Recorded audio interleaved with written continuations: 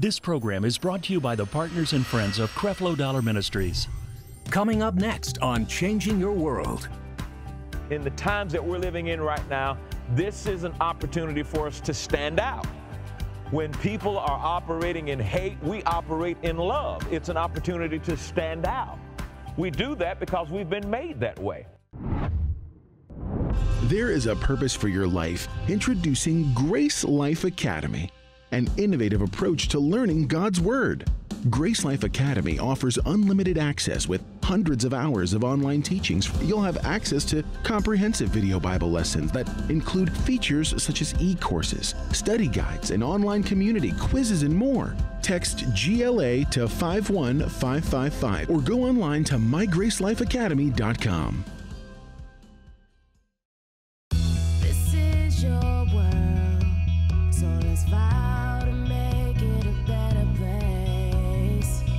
Let every heart that needs to know your love is here to stay. It's time we live a new life. Let His love shine bright in you. We're saved by His grace, so we embrace your love today. We are changed.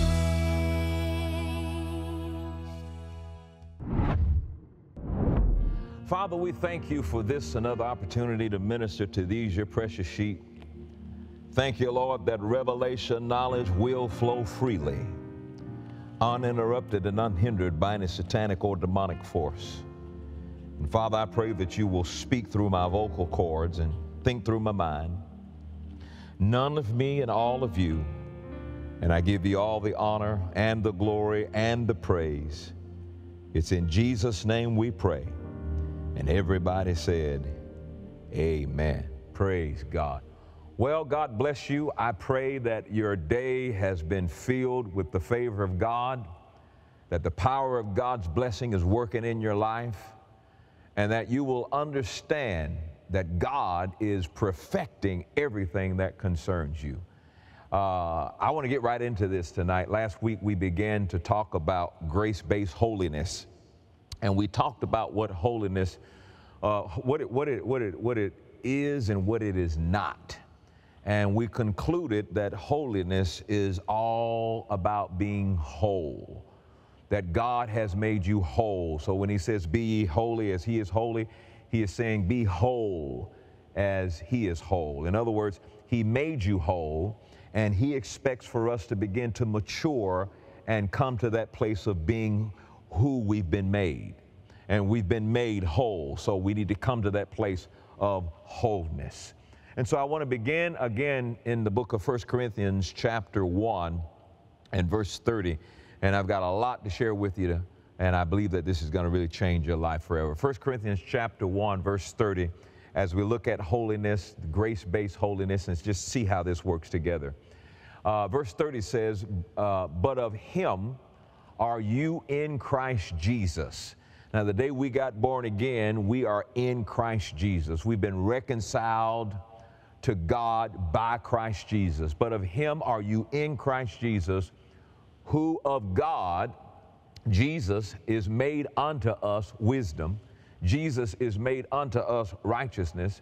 Jesus is made unto us sanctification, and Jesus has been made unto us redemption. Now, interestingly enough, in this word sanctification, it is the same Greek word translated holiness. And so sanctification, holiness, they come from the same Greek word in the New Testament. Now, holiness, as I said last week, is a fruit of grace. You cannot be more righteous because you are already 100% righteous by Jesus Christ, by the blood of Jesus Christ. Because of his blood, we have been made righteous. But under grace, you can grow in holiness in the way that you choose to live your life, living a life of wholeness, nothing missing and nothing broken in your life. And then according to verse 30, practical holiness is not possible if you don't understand that you're righteous in Christ. The day you come to realizing I am righteous in Christ, then that's the day you'll also realize that I'm whole. the day that you'll realize that I am holy. And then once you have the person, then you have all these other things. Romans 8:32, he gave us Jesus, and he's given us all these other things. And I think last week I closed with the erroneous teachings of holiness that were directly mostly towards women. And so tonight I want to pick up with 1 Chronicles chapter 16 and verse 29. 1 Chronicles chapter 16 and verse 29. David said something here that I think is worth paying attention to. And I want you to look at this, and we'll begin here tonight. He said, "Give unto the Lord the glory that's due unto his name. Bring an offering, come before him, worship the Lord," now watch this phrase, "in the beauty of holiness." Underline that phrase, the beauty of holiness. So David said, worship the Lord in the beauty of holiness. Beauty is, of course, something that you behold. But he says here, and here's what I want you to understand, that holiness comes from the word complete or whole. So worship the Lord in the beauty of wholeness. Worship the Lord in the beauty of completeness. And so the opposite of holiness, and please understand, holiness comes from that word complete. It comes from that word whole. It comes from the place of something that's already been done. Already, it's complete, it's whole. And so if we look at the opposite of holiness, religion has said that the opposite of holiness is sin. But I say to you tonight that the opposite of holiness is not sin. All my life I thought, well, you know, the opposite of holiness is sin. And then if you sin, then you're not holy. And I thought about this from last week when I taught this. I thought about the fact that, you know, God made us whole. He made us holy. And he wants us to mature into that. And so likewise, a baby that's learning how to walk, he'll mature into his physical and his humanity. But as he's learning how to walk, he may fall. Well, you don't beat him because he fell. You pick him up and you encourage him to continue to walk. You pick him up and you encourage him to continue to mature, and then eventually he gets that. I believe the same thing is true where we've been made holy, we've been made whole. Then if you miss the mark, then you're not going to be penalized from maturing into what God has made you. And so this is why you can't say that sin or the opposite of sin is holiness. The opposite of holiness is not sin. The opposite of holiness is not sin. The opposite of holiness is being common. The opposite of holiness is commonness. It's like you're alike something else. Let's put it practically. If the world is sick, then the opposite of holiness is you're sick too, common with the world. If the world is worried, then, you know, the opposite of holiness is you be worried too. So what he's trying to show you is that you should not see yourself common or like the world. You've been separated from what the world goes through, and you have been sanctified as someone that's uncommon with the world. So when they're sad, you're happy. And when they're sick, you're healed. And when they're frustrated, you have the joy of the Lord. You understand what I'm saying? So the opposite of holiness would be when you're trying to be common with the word, or commonness. Commonness. And so you got to examine that. Somebody says, well, you're not holy. Well, they're saying you're not holy because of sin. And in reality, you're not holy because you're being common with the world. And holiness is not being common with the world. You're whole. You've been created to be whole. nothing missing, nothing broken, and you mature into that wholeness, and you begin to see the fruit of holiness in your life. So when God says be holy, basically what he is saying, when he says be holy, he is saying stand out. When he says be holy, he's saying be whole. When he says be holy, he says stand out. He says be separate. You are my people. Be holy as I am holy. Stand out. And I'm telling you, in the times that we're living in right now, this is an opportunity for us to stand out. When people are operating in hate, we operate in love. It's an opportunity to stand out. We do that because we've been made that way. We've been made holy so we can forgive while they hold on to all unforgiveness. We've been made holy. We should be, seriously, the light of the world, or something the world can look at and say, that's how it should be done. Oh, I get it. They're not holding on to these things. They're going forward, praise God. They're not allowing, somebody to use their anger against them. They're going to go forward. And so the question you need to ask yourself, am I standing out? Am I separate from what we see in the world with people who have not been reconciled with God? And so here's an example. Look at this. When people, again, when you see the world, they're worried, you're in peace. All right? So you're not common with them. You're not worried like they're worried. It's what I spoke of before. It's so important that we understand that as the church, we're the light of the world. We're the salt of the earth. The world should be revolving around the church to see how we're doing it. And we've got to understand that. So, when they're broke, we're prospering. When they're sick, we're healed. God's people stand separate from all of that stuff.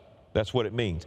So holy literally means separate from the world. Look at 1 Peter 2:9. It's separate from the world. You are whole, praise God, in this world. Nothing missing, nothing broken. That's not so with those who are in the world. Look at what he says, 1 Peter 2:9. He says, but you are a chosen generation. You're a royal priesthood. You're a holy nation. You are a peculiar people, that you should show forth the praises of him who has called you out of darkness into the marvelous light. So your life is not common with the darkness that you've been called out of. While you were darkness, now that you've been reconciled to God, you're light. That's what this thing is all about, where holiness is concerned. So when people don't see the beauty of holiness, if they don't see the beauty of holiness, they won't pursue it. When the world is revolving around the church and they see the beauty of holiness, they see that there's something different there, they see that they're not common with what they're going through. Well, when they see, that's the beauty of it. That's the beauty of it. When they see that, then they have a desire to want to pursue that. But when they don't see that, there's no really desire to pursue that. I mean, if the church is revolving around the world, then the world has no need to try to pursue it, because it's the church that's revolving around the world. And it's a sad thing to say that, but we've got to be careful, because some of the churches are like that, revolving around the world. And so the world has no desire at all to want to be like that which revolves around them. And so when people don't see the beauty of holiness, they don't pursue it. Now look at 1 John chapter 4:17. The Bible says, as he is, so are we in this world. We're holy. So we are like Jesus while we're in this world. 1 John 4:17 says, herein is our love made perfect, that we may have boldness in the day of judgment, because as he is, so are we in this world. Well, we've been put in this world to be holy so we can be a light, so we can be salt with season, so we can be a city that's on the hill where people can see it, and our holiness begins to minister to people. You see how we got this all messed up? We started thinking holiness was in the dress, And then you put people in bondage because you said, well, if you got pants on, you're not holy. And then we thought holiness was in, wearing a lot of makeup. And then you told people that it's a sin to wear makeup, and then they stop wearing makeup. And the thing about it, they know something's got to be wrong with that. They know something's got to be wrong with that. And so it's important that we begin to see this and correct this. Now look at 2 Corinthians chapter 3, verse 18. So we are as he is, but we're like that in the world. And that's what Jesus was like, man. When Jesus was on this earth, I mean, they're acting this kind of way, and you look at Jesus, and he's totally different, to the point, well, I'm sure they looked at him as like, this guy is weird. Why? Because, the Bible just said it, peculiar people. And he's called us to be peculiar people. So that when people look at us, we're peculiar. We're not common to everybody else. Wow, praise God. 2 Corinthians chapter 3, verse 18, he says, but we all with open face, beholding as in a glass, we behold the glory of the Lord. So we're beholding the glory of the Lord. He says this is what happens when you start beholding the glory of the Lord. When you start beholding the manifestation of the Lord Jesus Christ, Jesus, you start beholding him, you start beholding Jesus, he says you're changed into that same image. Well, that's what he meant when he says, as he is, so are we. That comes as a result of beholding him. And the more we behold Jesus, we're going to be changed in the same image from glory to glory. It's a process from glory to glory, even as by the Spirit of the Lord. So the Holy Spirit has committed himself to initiate and to be a part and to be involved in this process of changing you from glory to glory into that image. So somebody says, well, what is my part then? If the Holy Spirit has committed to changing me from glory to glory, what is my part? My part is to behold him. My part is to behold him. And just by beholding him, the Holy Spirit now is able to change me into that same image by beholding him through the Word of God, by beholding him through my relationship, by beholding him, just by beholding him. So holiness is actually, ladies and gentlemen, a person, and his name is Jesus. Holiness is a person. His name is Jesus. Jesus was made unto us. He's been made for us holiness. And by beholding him, he's been made for us sanctification. And by beholding him, we're changed into that same image. And as he is, so are we in this earth. So listen to me, holiness will not come by looking at yourself. And that's so important. It's we spend so much time looking at us and checking out what we would do. Holiness is not going to come by looking at yourself. Holiness is in Christ, not in self. It's not going to be in self. It's going to be in Christ. So true holiness looks to Christ. We study the life of Jesus because as he is, so are we. And we look at the life of Christ. Look at John chapter 17, verse 16 through 17. John 17, 16 through 17. He says, they are not of the world, even as I am not of the world. Now we're in the world, but we're not of it. We're not going to carry the same image. Verse 17, he says, sanctify, make holy, make whole them through thy truth. So I see that. I now am made whole through the truth. Sanctify or make holy or make whole through the truth. And then he says, thy word is truth. So again, we're back to the same point of the power that comes by spending time in that word. The power that comes by beholding Jesus through that word. And he says, I am sanctified through the truth. And the word of God is truth. I'm sanctified through the truth. The word of grace is truth. The word of grace is truth. Jesus is grace. And so again, I behold Jesus as I behold the truths of the grace of God. I behold Jesus as I behold the word of truth. I behold Jesus as I behold the gospel of truth.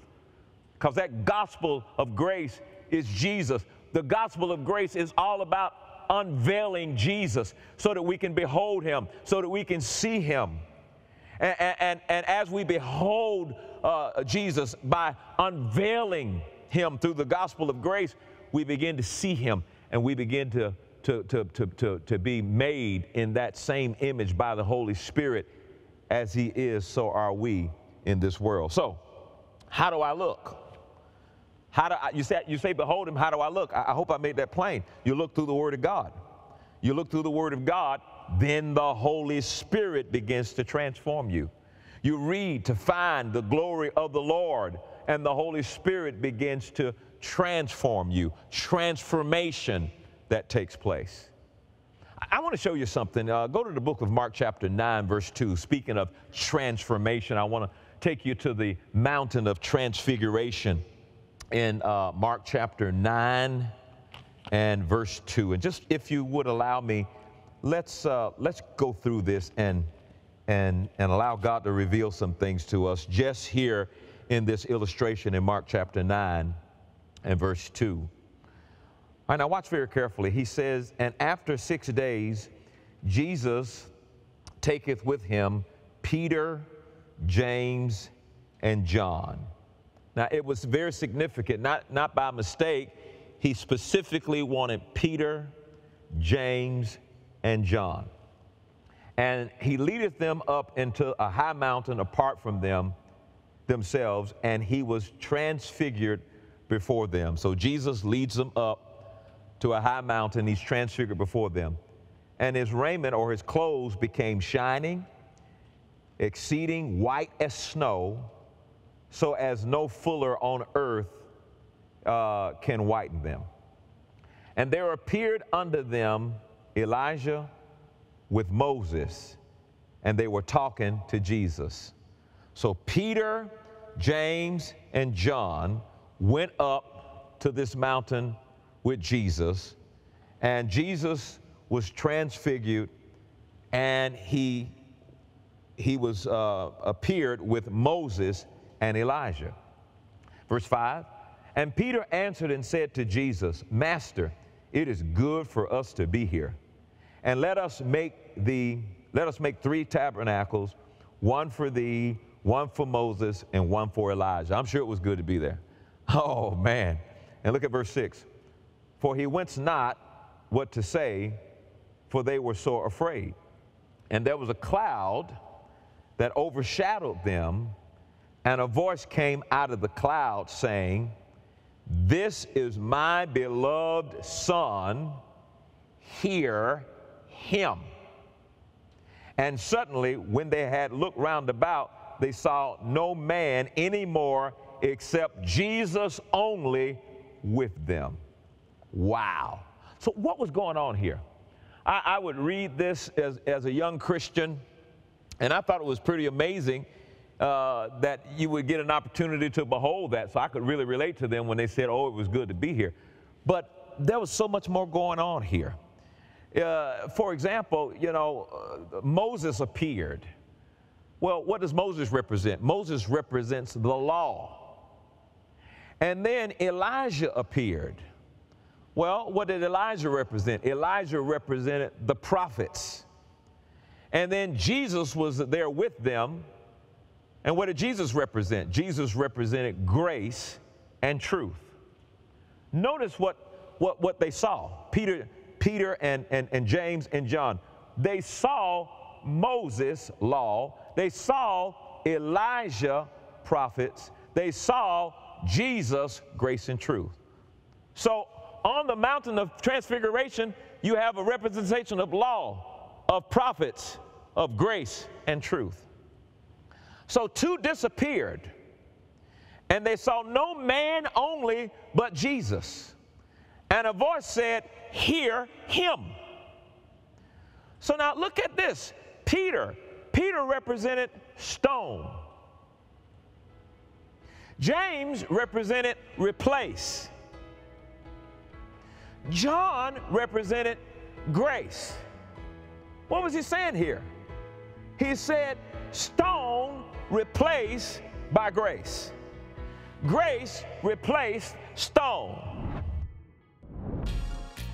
In his new 3-message series, Grace-Based Holiness, Creflo Dollar challenges religion and reveals what holiness is really about.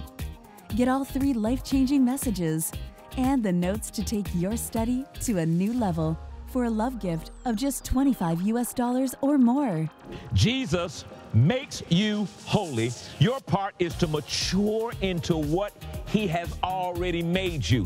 He has already made you holy. Your part is to mature in who you already are.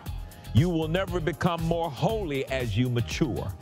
You simply grow into who God has already made you to be. Holiness is a fruit of salvation, not a root of salvation. Call the number on your screen or visit the website to order your combo today.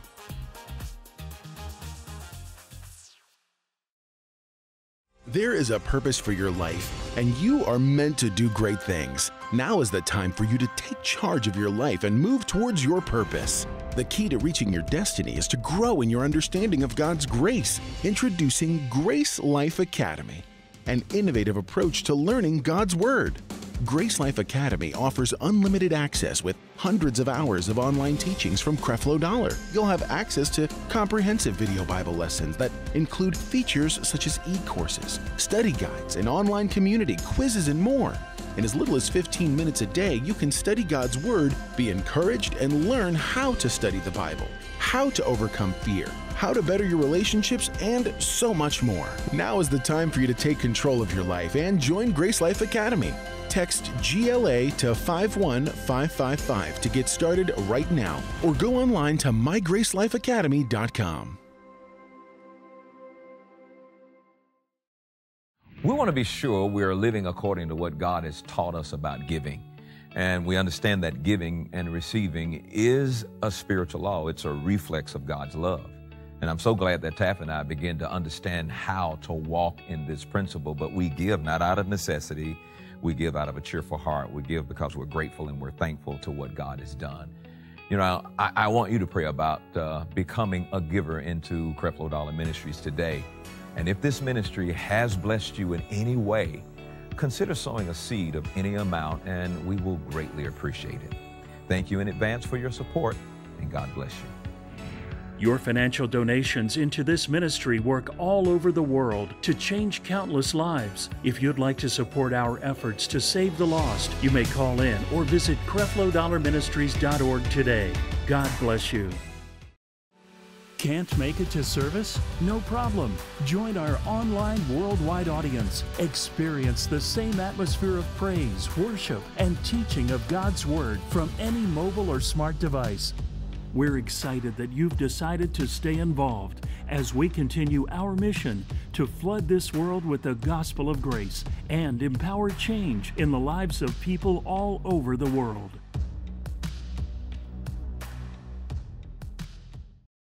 Because of you, Creflo Ministries is providing a new understanding of grace and empowering change in the lives of millions of people every day. Thank you, partners and friends. Your love and financial support makes it possible to bring this message into millions of homes.